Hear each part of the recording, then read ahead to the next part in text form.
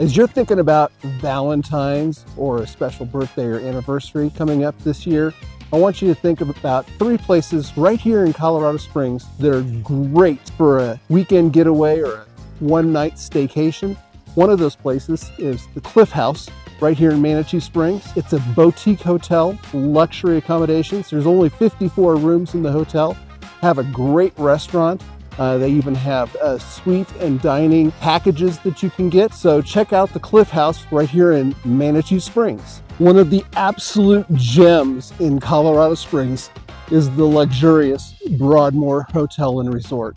It is by far and away one of the nicest places I've ever been in the entire world. It is the longest running Forbes 5-star and AAA 5-diamond hotel and resort in the world. Restaurants, fine dining, fun places to go like the Golden Bee. They have swimming, tennis, 3 championship golf course. So what you can do is get yourself a gift certificate for your spouse and make a reservation for sometime later this year. Come and enjoy everything that the Broadmoor Resort has to offer. It's a great staycation.